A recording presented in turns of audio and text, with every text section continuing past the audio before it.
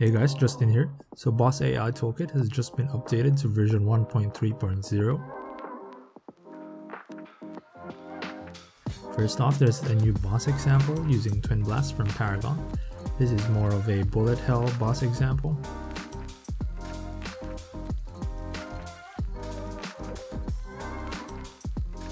We have directional dodges for bosses now, which Twin Blast also uses.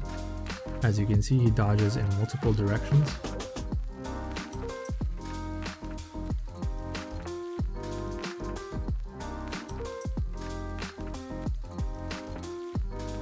There is also a toggle for friendly fire now.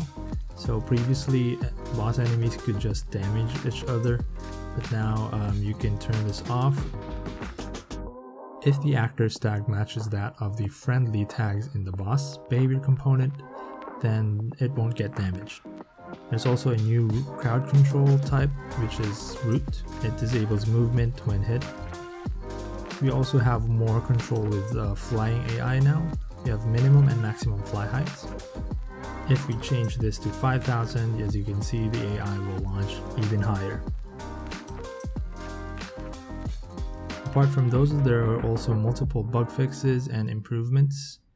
Please see the Discord for the patch notes, as this includes some new event dispatchers and some mechanical changes. Thanks for watching.